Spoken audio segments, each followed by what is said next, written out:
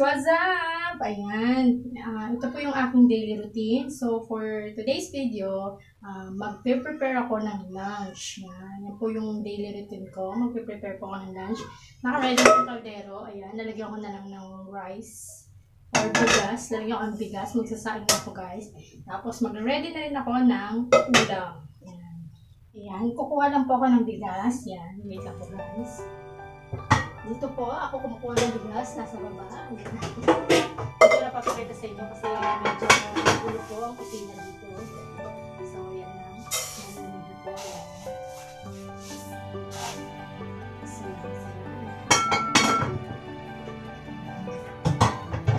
So, ito na guys. Yan. Hugasan ko na siya para sa aming lunch.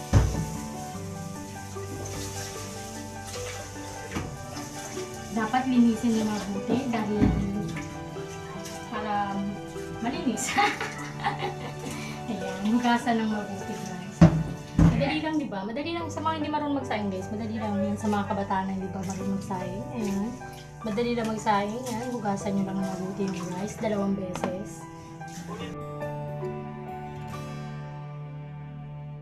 Ayan guys, pangalawang banlaw na. Pangalawang banlaw. Kailangan kasi hugasan natin ng mabuti. Yung iba kasi, yung pangalawang hugas ng bigas, tinatabi nila. Kasi nga, lalo na pag ang ulam is yung mga sinigang na hipon, sinigang na isda, yung mga ganun, di ba? Pinangsasabaw kasi nila to. Kaya yung iba, yung pangalawang banlaw, tinatabi nila. So, yun guys. Dahil hindi naman ganun ang ulam namin. So, itatapos ko pa rin yung pangalawang banlaw. Ayan guys. May maano lang ako, may masabi. Ayan, hindi nga tip lang ha sa mga iba dyan, di ba? Totoo naman, tama ba, di ba? Masarap kasi siya ipangsabaw sa sinigang na hipon o kaya sinigang isda.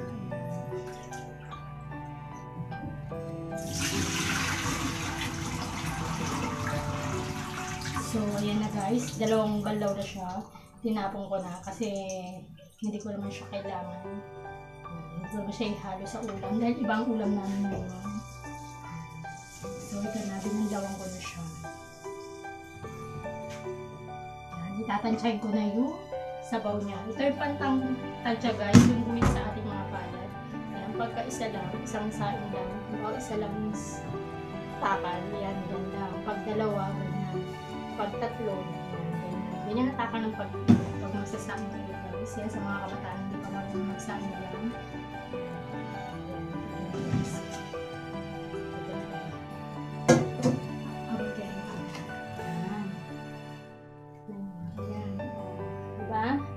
So, may isang dangkal siya. Kasi nga, isa lang yung sasaingin ko. Konti lang naman kami, guys. Isang dangkal siya. So, pwede na. Pwede na, guys. Pwede na.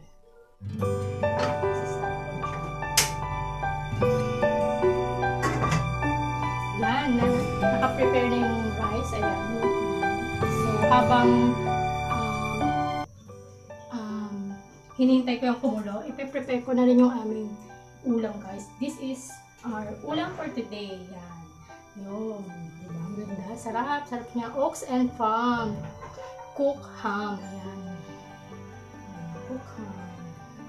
So, baliktad. Cook ham. Diba? Ox and Palm. Cook ham. Yan po yung ulam namin for today.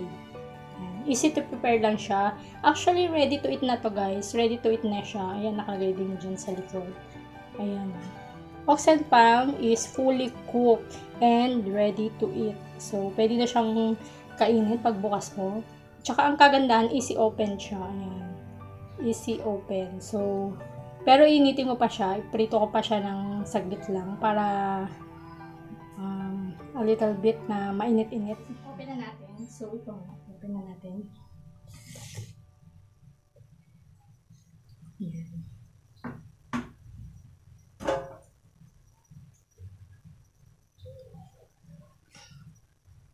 Ito. Let's open guys. Easy open mo siya. Ayan. Yan. Iangat niya lang. Tapos, hihilahin mo siya. Oh, see? Wow, it's yummy. Bango. Ang bango niya guys. Easy open. So, dahil dalawa lang kami ng father ko dito, ay, tatlo kami, pati yung anak kong bunso. So, konti lang, siguro half lang yung kukunin ko. Tapos, yung the rest is, ko siya, itatabi ko muna siguro sa ref. Ayan. Huwain ko na siya, guys. Gawin ko lang yung knife, yung kutsilyo. Sinabunan ko lang muna para just in case, para malinis lagi. Dapat tuwing magluluto laging babanlawan o sasabunan yung mga gagamitin.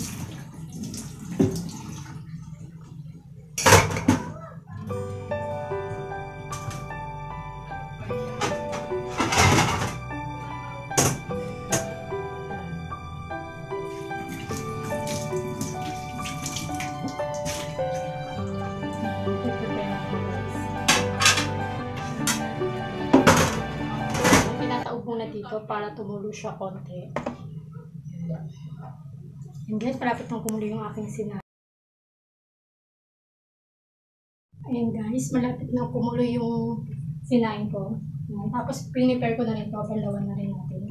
Lahat ng gagamitin nyo guys, babanlawan. Para so clean. Patuyuin muna natin dito sa patuyuan kasi yan guys.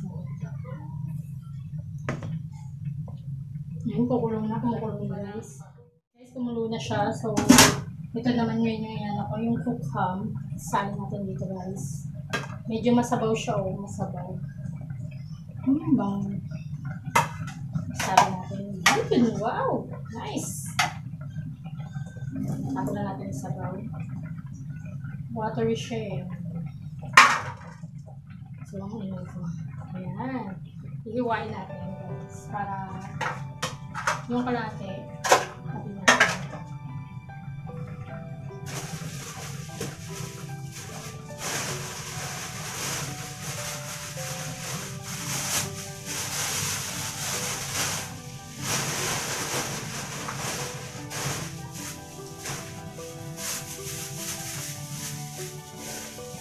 Ito yung nilagyan ng mga bakura.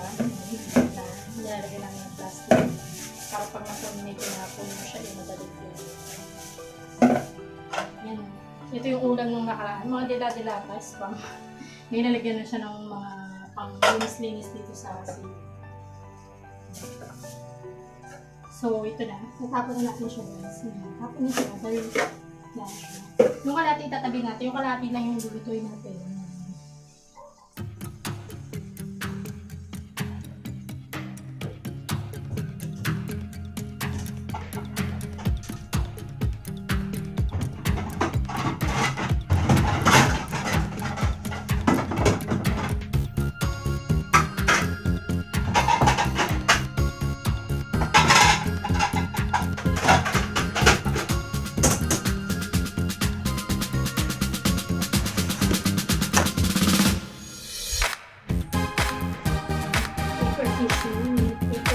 Para mamaya pag nagluto. Pero bandawan natin. Bandawan ko muna guys. Ayan, patuluan ko muna dito. Yung lalagyan mamaya pag nagluto na. Ayan. So, ano ko lang siya, half cook lang. Kasi ready to eat naman na siya. So, ito pa lang. Ready to eat naman na siya. Ipiprito ko lang sa glit. Ayan, prepare na ako ng kawali. Iniinit ko na. Lagyan ko na siya ng lalagyan ko na siya ng konting mantika, guys. Ayan, a little bit oil. Ayan. Para hindi siya dumikit sa kawali.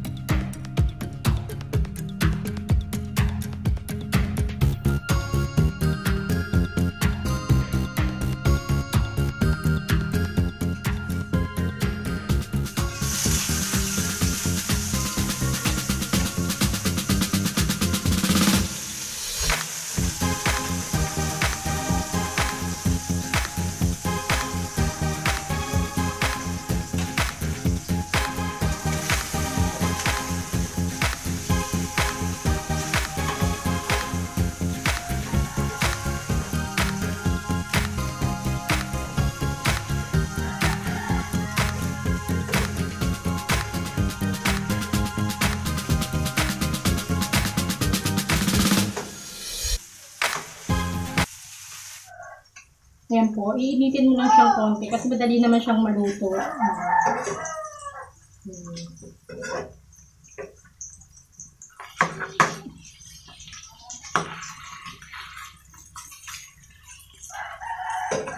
Kasi actually luto na siya, parang iniinit ko na lang.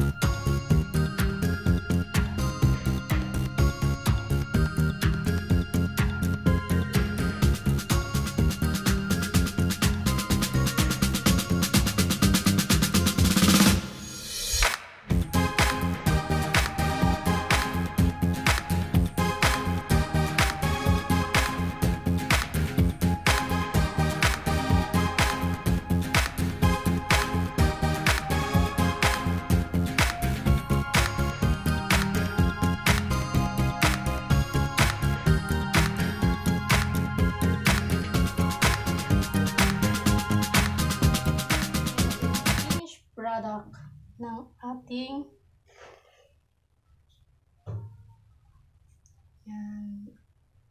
ox and palm cook ham. Ayan. So, ininit ko lang siyang. Ito yung natira, lalagay natin sa ref. Ayan. Ayan guys. Yan, thank you for watching guys. Yan, enough ko na rin pala yung aking sinahin kasi luto na rin siya guys. Yan, thank you for watching guys. Please like and subscribe to my YouTube channel. God bless! Bye!